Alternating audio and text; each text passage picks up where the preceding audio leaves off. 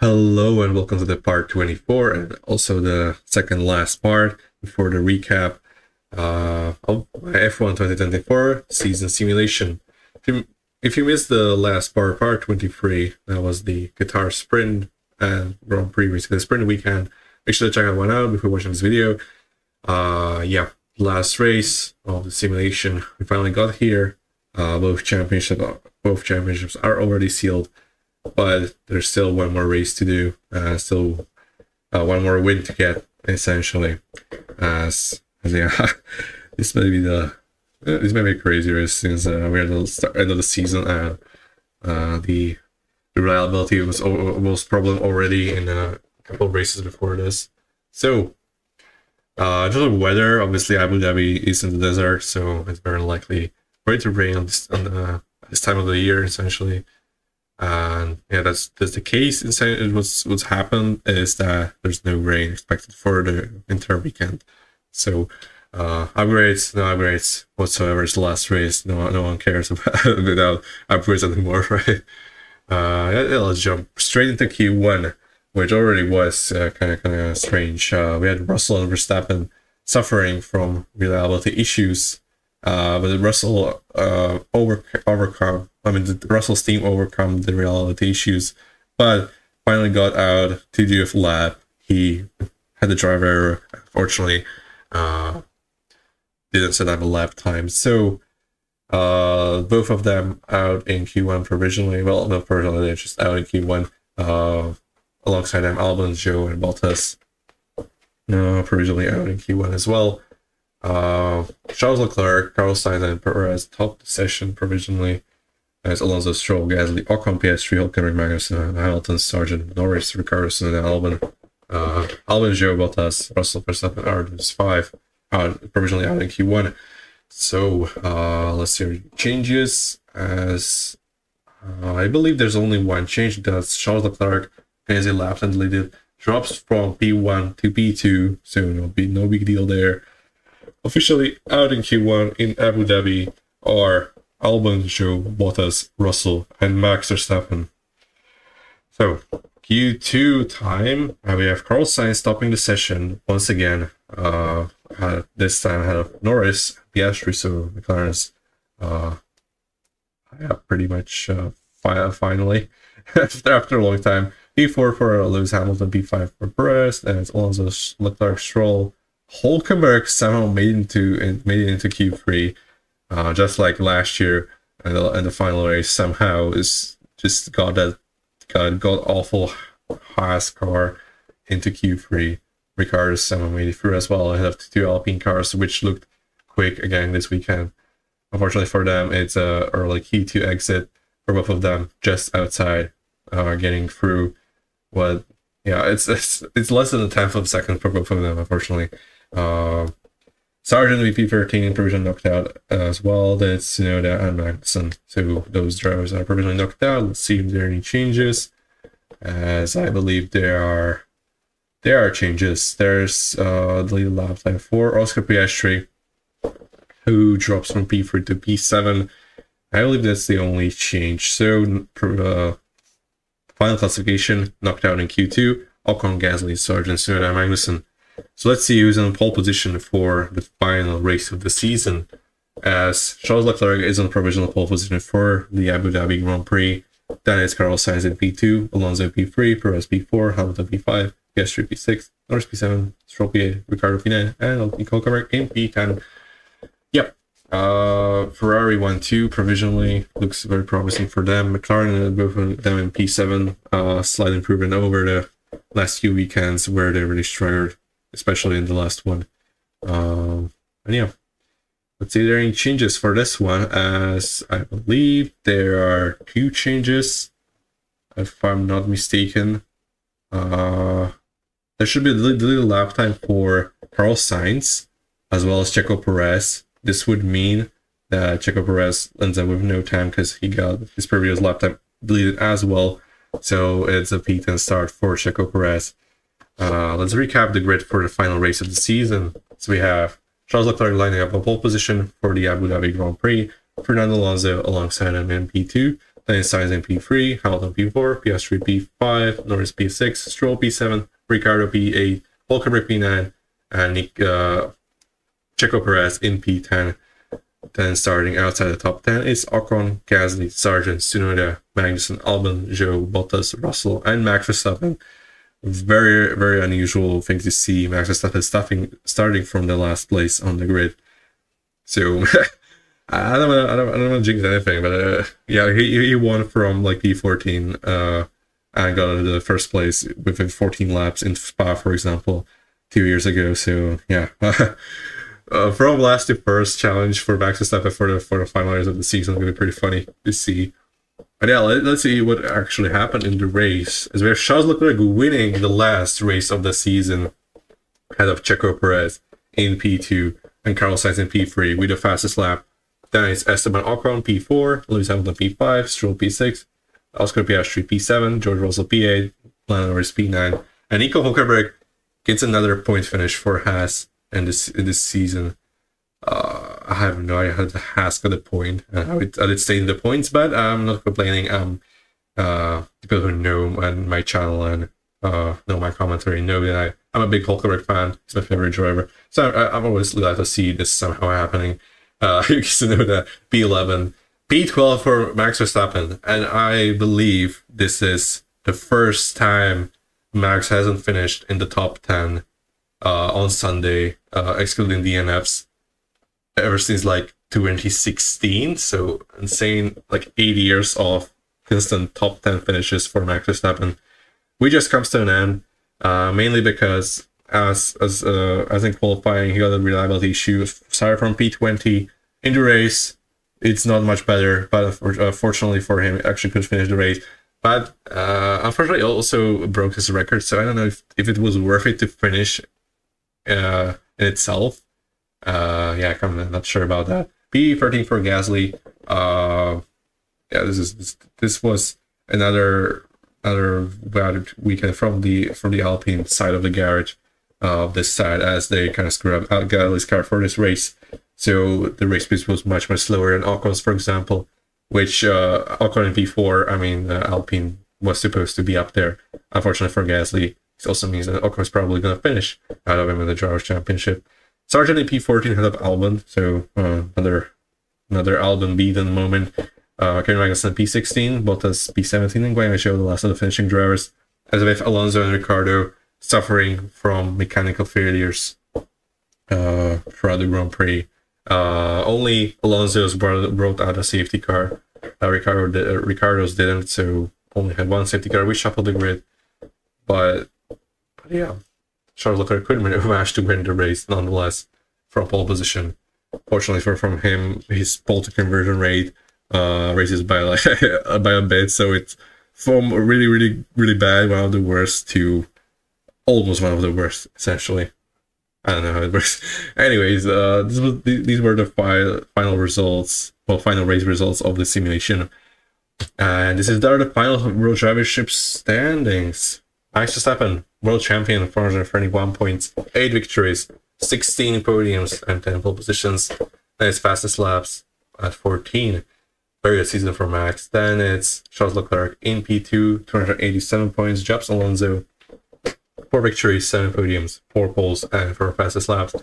Then it's Fernando Alonso in P3, who dropped to P3 after the last race.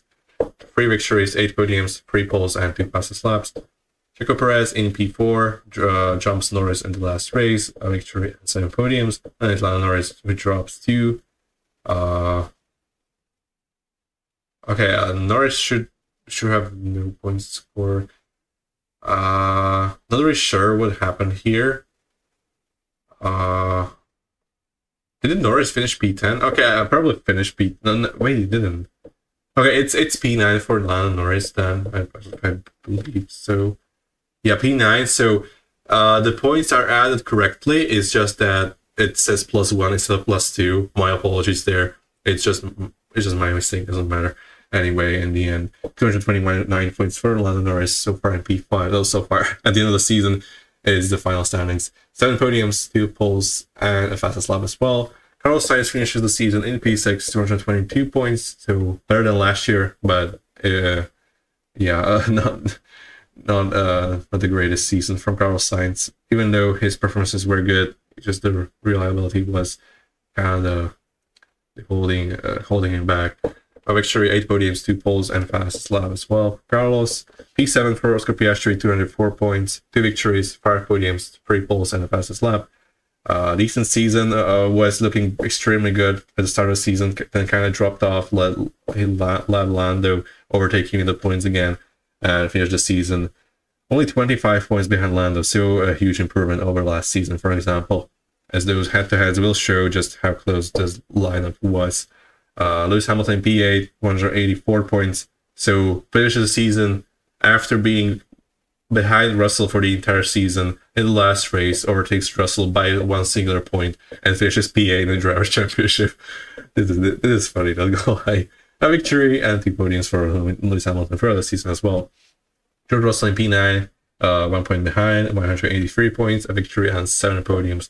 So much more podiums, many more podiums, but unfortunately falls short in the last race by 1 singular point. Unfortunately for Russell there. P10 for Stroll, 129 points and 2 podiums. Yeah, pretty much a season we would expect from Stroll. The gap to Alonso is still insanely huge, and yeah, just Stroll is not going out of that team unless he wants to himself, and right now doesn't look like it. We just don't see in Stroll's head at the moment. P11 for Esteban Ocon, who remains in front of Gasly in the Drivers' Championship, despite losing in pretty much every single head-to-head. So we have another weird season of Ocon beating his teammate well, statistically being the worst driver, but beating his teammate by 13 points anyway. His teammate Pierre Gasly in P12, 75 points and a podium. Yuki Tsunoda had an amazing first half of the season. Then the Racing Bulls team just couldn't score points. Ricciardo could score a bit of the points in the later part of the season, but the car just wasn't good enough. I wasn't there. Tsunoda pretty much scored almost no points ever since the summer break. Alex Albon pretty much carried by that podium in Saudi Arabia, 19 points and a podium, P14. P15 is Hülkenberg, also a 19 points, also a podium, but behind Albon because his podium was a P3 and Albon's was P2. So this means Albon finishes ahead of Hülkenberg in the Drivers' Championship despite having the same points and the same amount of podiums. P16 for Sargent on 16 points. A much better season for Sargent, showed good signs of improvement. Fallen short of Albon, and especially in qualifying, the gap was still relatively big. But in the races, Sargent could beat Albon sometimes, and that's a good sign of an improvement. They finished 3 points away from each other, so this could, in real life, this could probably mean that Sargent could keep his seat for another year. We don't really know though. P17 for Daniel Ricciardo on 15 points. The point gap to Tsunoda is extreme, but as we'll see in the red tags later, this lineup was actually very close towards the end of the season. It was just that similar situation to Mercedes. Russell was very, very good at the start of the season, when the Mercedes car was much better compared to the rest of the field. That was the same thing for the Racing Bulls car, which dropped off throughout the season. And Tsunoda scored the points when the car was good, and yeah, all credit to him. He finished with 53 points compared to Ricciardo's 15. Pretty much killing Ricciardo's career in this case. And yeah, this is just how it went. Valtteri Bottas P18, 5 points. 100% of the points from the team, as Joe gets 0. Magnussen on P19 on 1 point. Yeah, the Haas were just a one-man team, but at least 1 point for Magnussen. That was the race where Hülkenberg scored the podium, so it's like that weekend Magnussen could have most deserved point. I mean, yeah, it was a crazy race, but you know. Anyways, let's get into the constructors. Final standings of the constructor standings of the simulation. Red Bull in P1, the constructors champions, 667 points, 9 victories, 23 podiums, 10 poles, and 14 fastest laps. Honestly, both Red Bull and Max won the championship 2 races ago, or 3 races ago actually, in Brazil. And yeah, it wasn't a boring season. We had 5 different teams winning a race. I believe like 8 different drivers or 9 different drivers winning a race as well. Yeah, pretty much every single driver from the top team except Lance Stroll won a race. So 9 different winners. I mean, if you get this kind of a season, is an instant improvement over last year, despite Max winning pretty dominantly in the end, with Red Bull having the dominant statistics as well.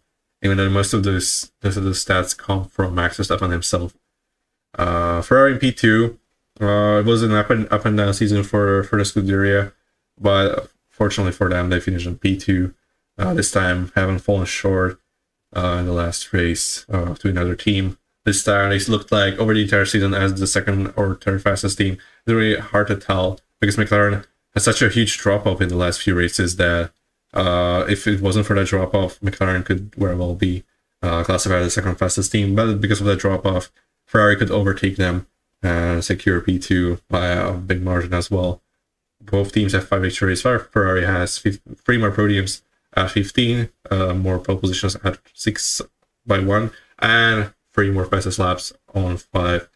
McLaren has 433 points in P3.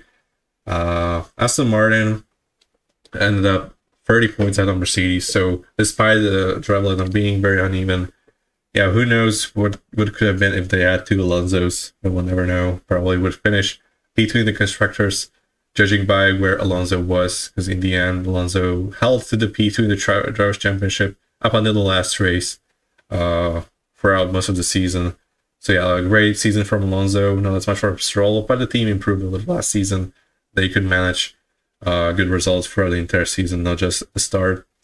Mercedes, 67 points. Yeah, a good start, very decent start. They were like almost leading constructors, or maybe even leading the constructors at the start of the season, well, the first few races, but then just had this massive drop off from being the second fastest team in times to essentially fighting for barely any points, and then just came back to score occasional podiums with their driver lineup. Yep, pretty underwhelming season for Mercedes, but still the 2 victories. That's 2 more than 1 more than previous 2 years combined. So it's kind of an improvement, but not the greatest season for Mercedes. 2 victories, 9 podiums, and the fastest lap for them in the end. Alpine's an interesting team because they started the season looking like a backmarker, and then get some upgrades in. Could fight the Racing Bulls cars, and Williams has occasionally actually got some good top 10 positions. With another upgrade package, and suddenly they looked like an actually very, very good team. Like they could challenge for top 6 finishes consistently at the end of the season. And yeah, if they had that gap to Red Bull from the end of the season at the start, probably could have finished higher in the constructors. We would never know. So yeah, they pretty much had McLaren from 2023 light, as they couldn't jump any team in the constructors as McLaren did last year. Racing Bulls team, 68 points. It's very sad they didn't get to 69, but it's, yeah, maybe if they would be called Toro Rosso, I would just give them a point somewhere there while you weren't looking. So yeah, Racing Bulls team, I really don't like the name, and I don't really like the name they're trying to use in real life. Obviously, they're hesitant to use Racing Bulls because people would definitely want to say Racing Bulls over V-Carb or whatever the name is. Yeah, they decided to just remain Racing Bulls officially at like in the administrations, but call themselves V-Carb or whatever, just to give spotlight to the sponsors, and I don't really like that. Which is my opinion. I'm so against these weird team names. They just promote the sponsors instead of having an actual team identity. And in this case, the team has been there for years. We can accept the AlphaTauri rebrand as it was actual rebrand. It was a brand that could be behind something that now we don't have a team name for this team. It's RB or Racing Bulls. This not even Racing Bulls is not an actual team name. It's just awful because we already have a Red Bull team, and it's pretty much almost the same name. Yeah, as you can see, I'm really not hyped about this team whatsoever, even though their livery looks alright. I'm just not gonna be fan of that team despite liking both drivers they have. Williams P8, 35 points and victory from Saudi Arabia. This team, even though I think there's a points they have more points than last season, but finished lower in the constructors, mainly because just those top 5 teams were taking so many points, and then there are 2 teams that were over the entire season faster than them. They could manage a podium, which Racing Bulls couldn't, but it was mostly due to luck in Saudi Arabia, for example. They had a difference, like they had a strange season. They sometimes look like a point scorer team, sometimes look like a back marker. It was like you can never know what Williams are up to. Has on the other hand 20 points in the podium. I have no idea how those 20 points just came for Haas. They didn't seem like a point scoring team for the entire season, and they somehow got a podium in Singapore and level points finish as well. It's just how did that thing happen? I have no idea. Just simulation of things, I guess. Sauber, another team name I'm very not happy with, as I know they're rebranded as something else. I'm gonna call it Sauber. I don't care. They're Sauber for me, and I will not recognize that gambling brand as their team name throughout the entire season or whatever until Audi comes and rebrands that team to their works team essentially. Yeah, just what are these 2 teams that they ruined the sport for me, honestly. I shouldn't probably talk about that in the last race of the simulation. Really, like, just move on, I guess. And yeah, if you enjoyed this video, make sure to subscribe, like the video, and comment down below what you want to see from my content moving forward. This has been an incredible 2 months of simulating this season. It's been very exciting at times, but in the end, we kind of know what's going to happen. Max is going to win his 4th Drivers' Championship and equal drivers like Sebastian Vettel and Alain Prost for 4 drivers' titles, and actually equal Vettel, I believe Schumacher and Hamilton as well for most consecutive titles as well. Well, Hamilton got 2017, 2019, 2020, 2018. Yeah, Hamilton got 4 in a row as well. Schumacher got from 2000 to 2004. So that's actually 5 titles consecutively, I think. And Vettel, obviously, 2011 to 2013. Yeah, I should probably stop waffling at this point. It's pointless. This simulation is ended. I hope you enjoyed it as much as I did. And yeah, I'll try to use this concept more in the future. And yeah, as always, see you.